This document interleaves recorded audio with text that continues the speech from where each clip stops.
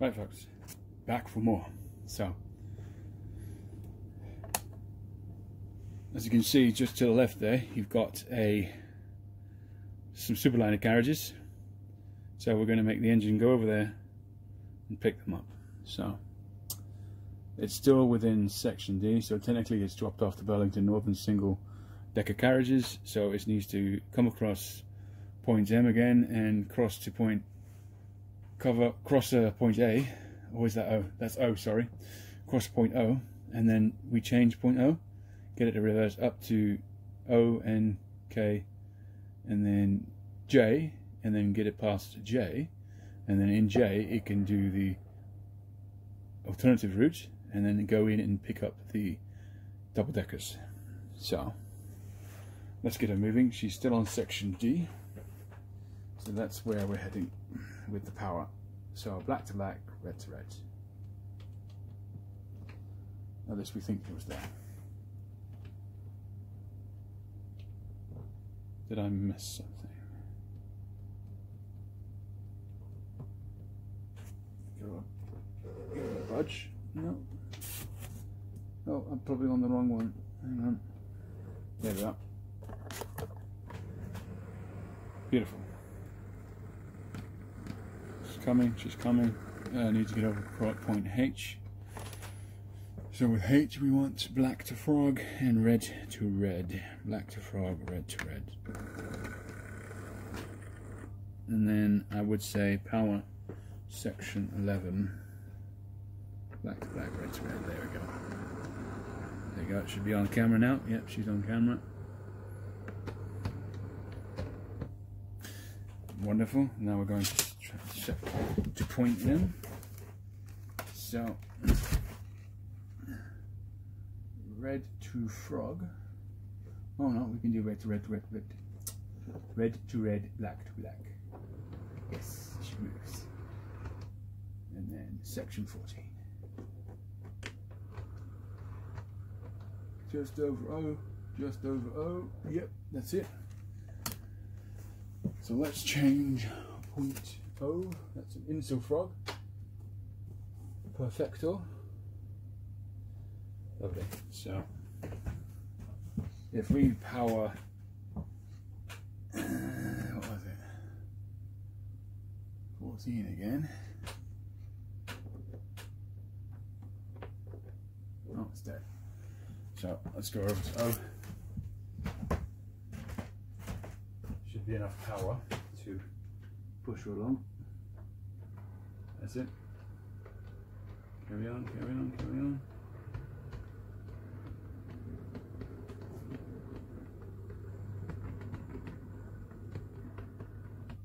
She got far. Those are all Insta frogs. Interesting. With Insta frogs, I thought that wasn't supposed to happen, but I may be mistaken. Yeah, no, the track power is connected. Okay, that's not so bad. Yeah, it's not so bad. Cool. Okay, so now she needs to get over. We're in section blur. Oh no, we're on point J. So here we are, point J. Point J. Red to red, black to frog. Yes. And then, as normal, and we've cleared the point. Perfect. And then we're changing point J now, and then change direction. Proceed over point J, my good man. May need help with the frog. Yep. So the frog is red now. So red to frog, black to black. Leap over the frog, and then we want to power section 10. Section 10, here we go.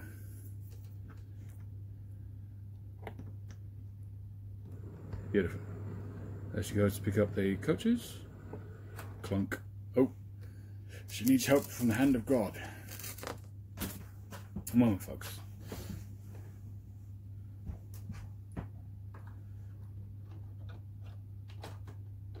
they're on. Perfecto. Right, and now we then need to reverse out again. So this is not just a test of the tracks themselves, but also of the cars. Those cars have plastic wheel sets. In fact, yeah, plastic wheel sets. They look like the older types as well, so they may have troubles, but we'll see. I mean, so far the tests have been quite good, so we'll see how things go. So repowering section 10, reversing out, taking the double-decker superliners with her. One's a baggage, one's a coach. Oh, need to energize point J. So red to frog, black to black. Just over the line, yeah. And then red to red, black to black. And that should serve as enough power to go up the way. Like so. Beautiful. And maybe should have changed point 6, is it? Alas, never mind.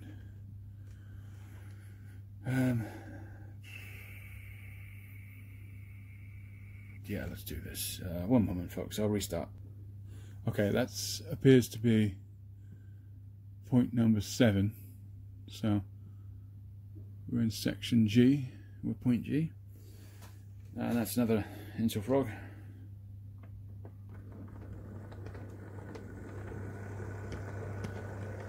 Interestingly enough, the power continues. Oh no! And then number 7. Number 7 is potentially an electro frog. It is beautiful. So, frog is black, black to black, black to red, red to red. Wonderful. And I haven't quite cleared point J, so we need to clear point G. Beg your pardon. So I believe we're in section B. Section B is over here. There we are. Point 4 is with us. Perfect. And then we can stop. So, switching point G over here, just to the right there, you see. Excellent. And then switch directions. So, even better quality double-decker car you see there. It's, I believe the El Capitan service has been refurbished for Amtrak colours. Don't ask me the phase, but it lights up. So as soon as we apply power to the right track, we should be able to see some lights shine through. So, repowering section B. Shall we continue? So, black to black, red to red. Beautiful. Easy does it. Easy does it. There she goes. Easy does it. Okay, so we're back on. What is that? Is that G? No, that's number 7, isn't it? So black to frog, red to red. Yeah, it was point 7, and then now we want red to red, black to black. Like so.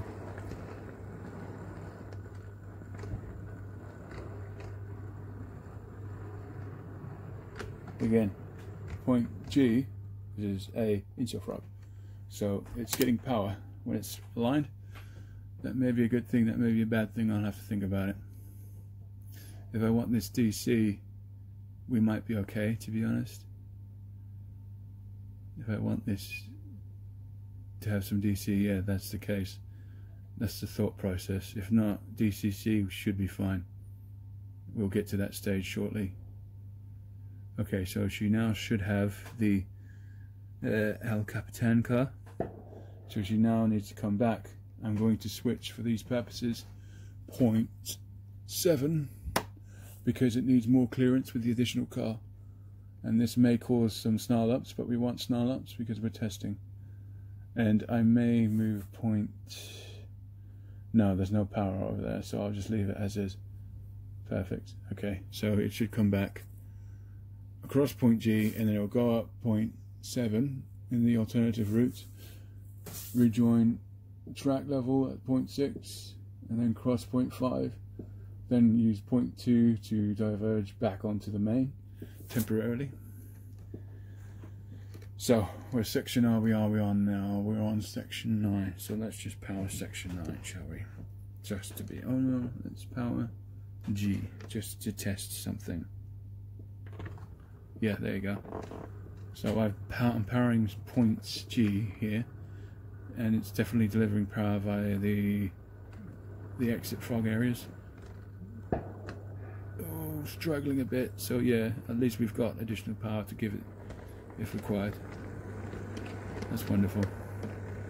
It's going via the diverging route, and she's now hit a snag at 0.7. Was that, or was that 0.6? So 0.6 would be black to black, red to red. Yeah. Easy, easy. So we might not have any lights then, potentially. Okay. Oh, yes. So the thing about the El Capitan car, the refurbished one, is that it's got 6 axle trucks. Sorry, it's got 6 axles, 3 axle trucks, and very temperamental with tight corners, especially S-curves, and it was just about to hit an S-curve, so I am tempted to... no, it's gone the wrong way. Oh yeah, because it's against it. That's fine. Right, so I'm changing direction now. Let's clear.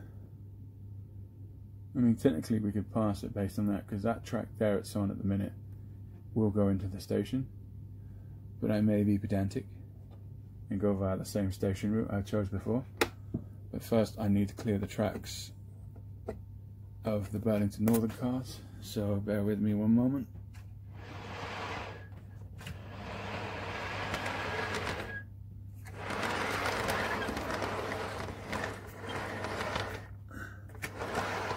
Right, switch. I believe there's enough space in the siding. Not quite. So I'll park 2 cars there, and I'll pick one up and put it over here, out of the way. That's the Burlington Northern out of the way. Changing the switch back. Okay. So point G is in the correct position, so we need to push it all the way down into the further area of the yard. And all the points over there are set. It's straight there, so perfect. Excellent. And I think we're ready to go. Yeah, we're good. So it needs to clear point O over there, and then we can switch point O, and then it can take point M towards the passenger tracks, crossing point H. Right, so we are in section... well, technically we should be able to repower number 6, if that works. No. So what point was that? Is that point 2? So it's on the frog. So the frog's the black one. Push, push. Easy, easy, easy. Oh, oh no. Point J hadn't, should I say. What's the power there? That is... oh, that's point number 2, isn't it? Oh no, that's number 6. So, powering 6.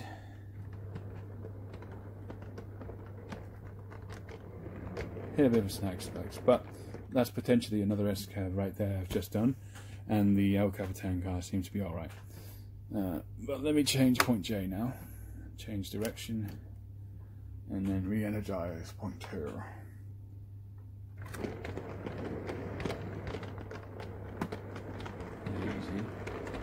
Easy. Easy. That's it. Okay, and now we energize point 6. No, we energize point 6.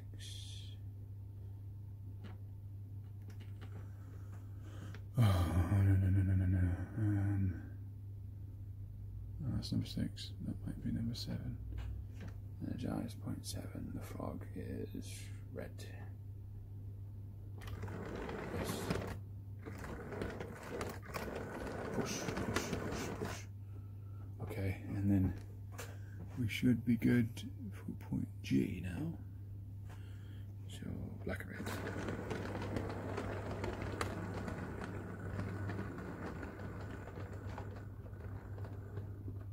Oh, a bit tough there.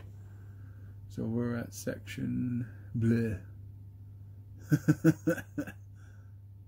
We're at switch J. Switch J is our friend. So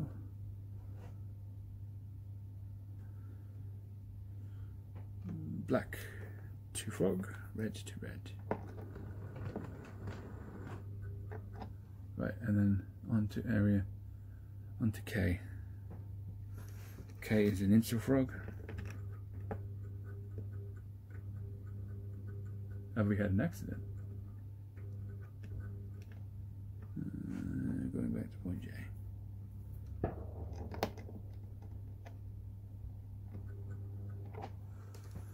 One moment. Doesn't want to be moving. No, we're okay.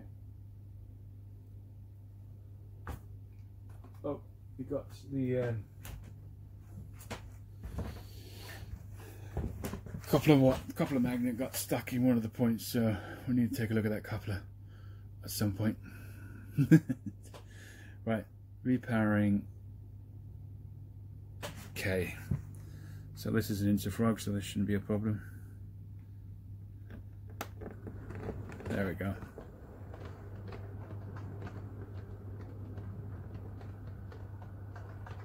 So far so good, really pleased. Bear with us, I'm just clearing point O now. Wonderful. And then switch back. Now, the theory is, if I power point K now, it shouldn't.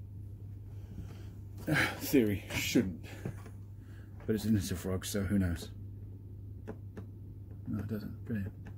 What about 14? Yeah, O is the...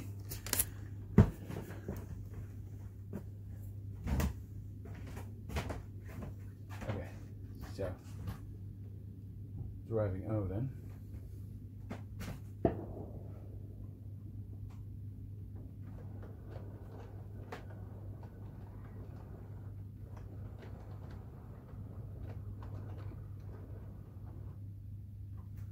Right, and then we should be okay to return to point N. There we are.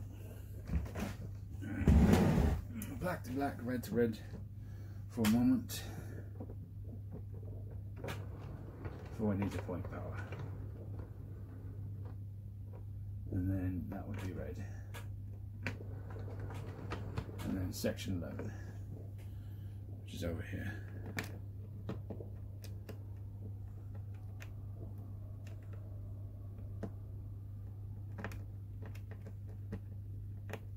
Oh, it's over here.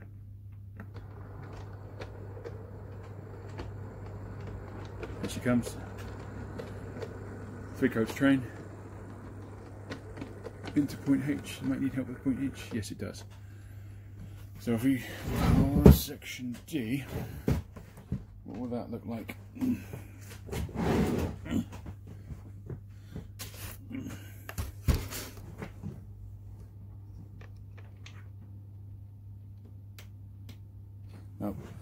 Oh, point H needs to be energized first. So black is the frog, red is the red. Okay, intersection D then, and with the Humphrey. Oh, not quite.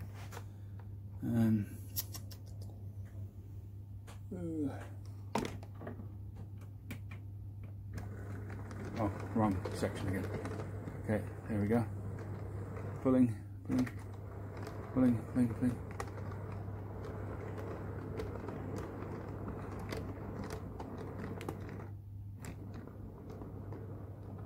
There you go.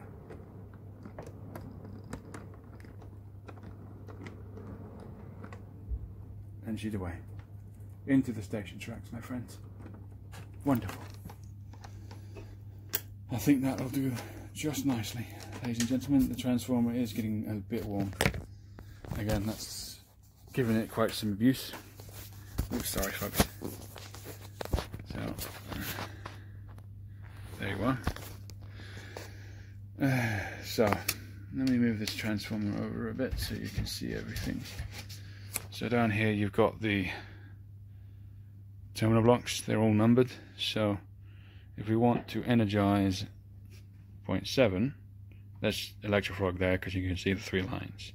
It's not very well labeled, but you'll get the idea soon. So 0.7 on the layout, 0.7 is over here. This is 0.7, ladies and gentlemen. So here you've got the red wire and the black wire serving the point rails, and you've got the white wire serving the frog. This is an Electrofrog, so there's no insulation in between. It needs to be independently served. The theory with the Intrafrogs are that if it's in the favourable direction, it will continue power in this side of the point. So say for example it's switched here, the power will continue over. Now what I was getting at earlier is if I want to use this layout with DC as well as DCC, I need to think about isolating this at some point. Because the one thing we don't want is to have trains moving off on their own. But I may just take the plunge and just do DCC full stop. But that's generally how it operates. So you then have the sections. So over here, there was a pattern to the numbering, but I just stopped caring. It was whatever was suited at the time. So over here you've got section 11, right? So this covers here to here. But considering point H is Electrofrog and point M is Electrofrog, over there you can see that roughly. Can you? Yep. Point H Electrofrog and point M. This area here is isolated, so you need to separately power this. So if you find section 11 in this model, there you go. And literally all I was doing was sticking these power jumpers into section 11. This is probably a bit irresponsible, but it was low power, low voltage. That's why the transformer heated up a little bit. But there we go. Very nice to do some testing. It was fantastic. It worked brilliantly. When we get the fascia up, so the plan with the fascia is to install probably a section here and then a section over here in between them. So then you have a board covering the terminal blocks. So before we alight the board, if that's the right wording, apologies if it isn't, we'll wire up a kind of control panel into all of these, anything of these, with the exception of course of the frog connections, because those go independently somewhere else. So either frog juices or what I've seen is the Gauge Master frog power sections. So that might be really interesting. So yeah, they operate pretty much roughly on the same. The frog juices a little bit cheaper, so they may not operate as reliable, but we'll see. We will see. In terms of the control panels themselves, the whole purpose of that is to encourage DC, but then thinking about it, I may just stick with DCC, if I say, or single engines on DC tracks over here, should I say. Something to think about for sure. So you probably just see the lard over there, freshly cleaned. Yeah. So remember how we got the Bellington Northerns and how we got these over here. So over there, you've got the station winding up. So about 1, 2, 3, 4, 5, 6 tracks potentially. Well, actually no, 5 tracks, because one of them is a service track going in the middle. That's the plan anyway. And then we probably get a DCC chip into this little engine here and just have it running it backwards and forwards, fetching cars, if I can get it to program that well. We shall see. If not, it will be operated by someone. Quite frankly, I had a lot of fun just doing this, even though I had to move the transformer about. Simply because it's an obstacle, it's a switching puzzle as well. So again, if I wanted to, I can continue this so it picks up the observation car over there, or I could pretend I'm taking these out of the station following a train that's now terminating and put them into service tracks. So you've got a service track right up there, Further up at the other end, you'll have a round table. That's turntable even. So it will turn around, including observation coaches and B units, F units, sorry. Up there as well, you could operate as a lead if you wanted to. So 2 potential leads way up there. You can see that I haven't got any track yet. What else do we have? So yeah, talking about the S-curves quickly. So here is our practical S-curve right here. And I was very worried about this car handling that, but it seems to do it just fine, particularly when we didn't have point J properly lined up. It seemed to didn't mind that too much, so our main worry then is over here. That may be okay, because you can see a lot of S-curves over there, but in theory it's all diagonal, so it shouldn't matter too much. But when we get to testing that side, we will. That may be tomorrow, that may be a few days from now. But either way, quite excited. I will need to add some trackage over there, just to be sure. And over here as well, just to intensify tests. But again, the main focus at the moment is to wire everything up. Now, I will probably forego any control panels for track power and just rely on the assumption that everything will be DCC at some point, or just run a single engine and take off any others that I don't need for the moment. That's roughly about it. But yeah, the main focus of the control panels will be just for the points.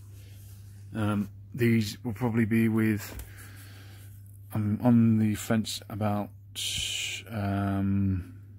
solenoids and or servos at the minute.